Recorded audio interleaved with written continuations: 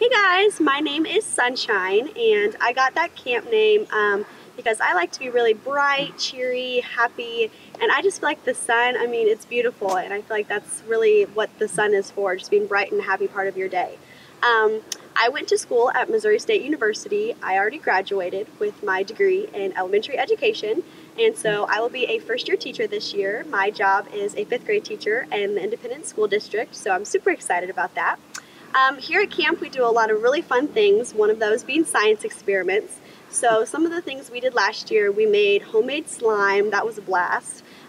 We made simulation volcanoes, rain clouds, lava lamps. We do a whole bunch of fun things where we get to be all messy and figure out how science works. So come to camp and get to experience these science experiments.